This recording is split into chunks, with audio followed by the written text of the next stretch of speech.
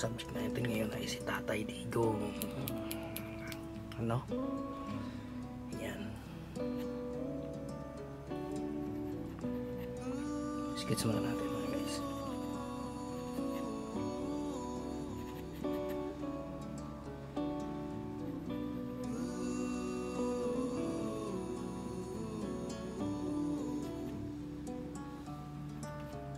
Yan.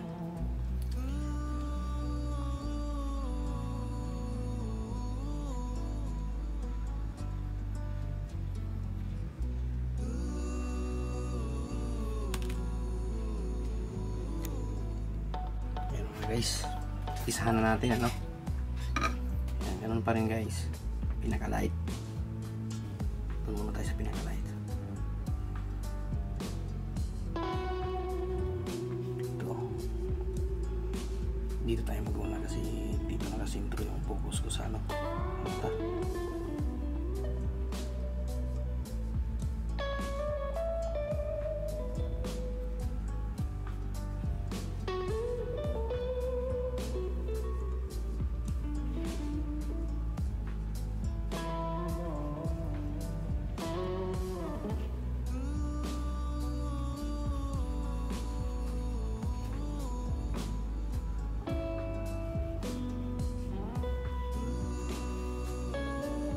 Katulad nito guys, ano, pag mga shadow, tagilid niya yung brush. Ganito ang gamit ko.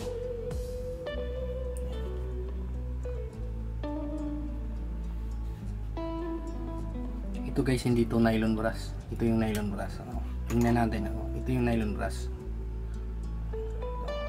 Mamahali pa ito. Bili ko. May pangalan siyang brush bando.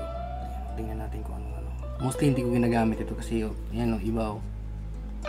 So, pag nag-watercolor kayo guys, ewan ko lang ha, ayan o, iba yung epekto niya. So, hindi ko gumagamit na nylon brush. Mas maganda to talagang ano, pino, smooth siya na brush. Huwag nang, ano, suggestion ko lang yun, ano, depende siguro sa kasanayan nyo kung ano.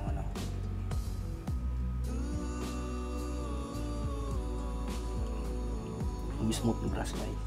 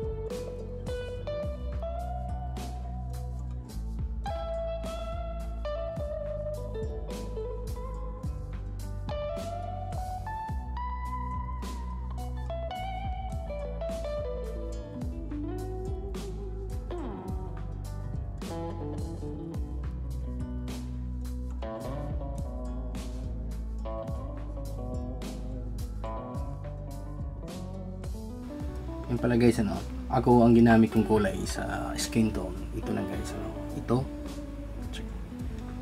Para nyo ma-perfect talaga nyo yung skin tone. May technique ako guys. Haluan nyo ng kunting green. Ito.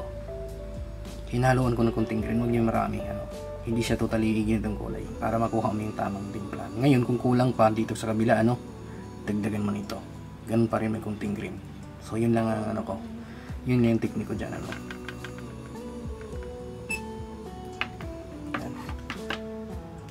Guys,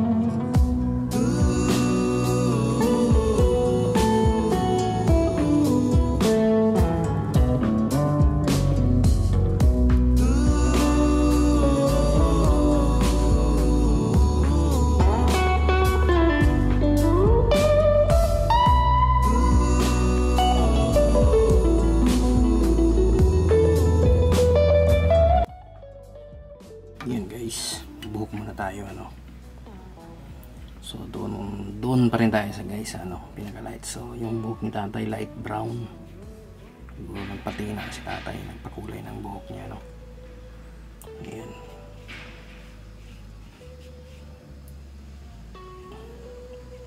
Ayan.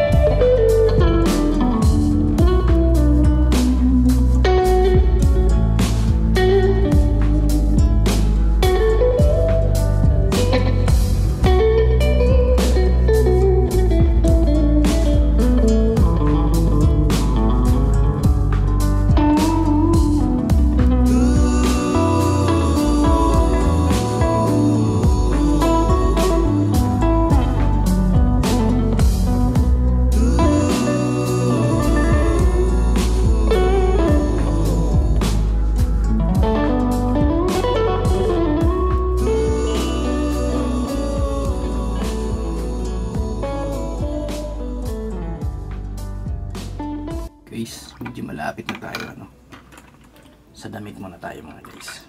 Tapos i-final retouch natin. Dito muna tayo sa damit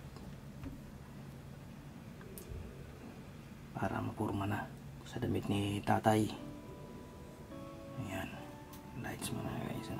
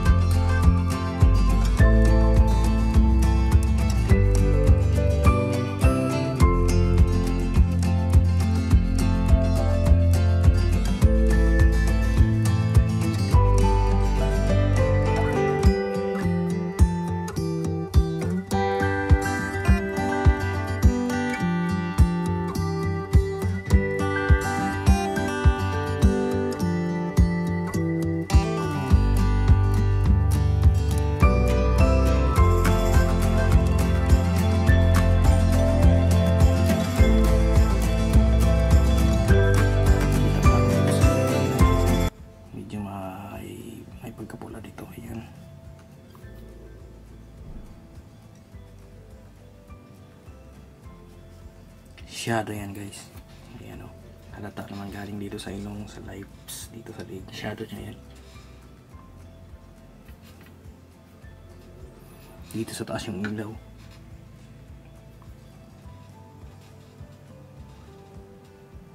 Malapit na tayo guys. Ayusin lang natin ang ano. Idol ko to eh. Tatay.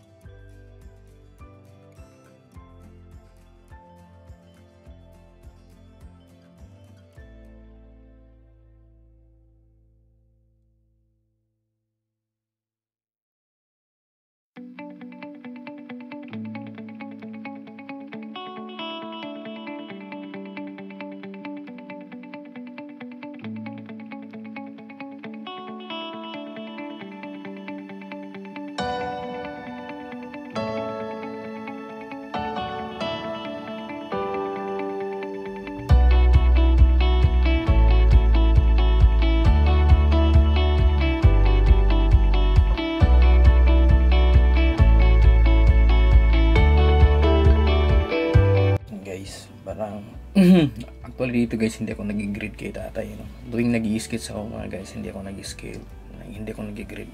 Hindi na ako nasanay na mag-ano, yung mag-skill ay grade, kaya diretsuhan na ako mag-sketch. So yan na, ano, hindi ko alam kung kuha ko na ba o ano, kaya na lang humusga guys.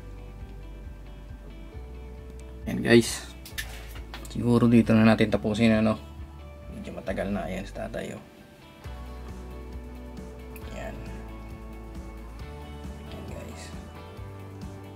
Sana may matutunan kayo tuwing gumagawa ko ng panibago, ano guys. Yan. Salamat lagi sa inyong magsubaybay sa akin. At ilagay na natin kung ano yung kulang dito guys. Ito yung kulang dito guys. Ito ang kulang natin dito guys. Ang aking mahiwagang signature, no?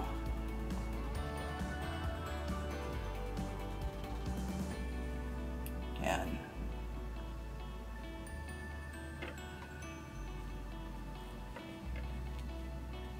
Yan guys, ano? Tapos na. Maraming salamat po sa inyo at sa inyong pagsubaybay, no? Maraming salamat po. Yan. Yan sa tatay.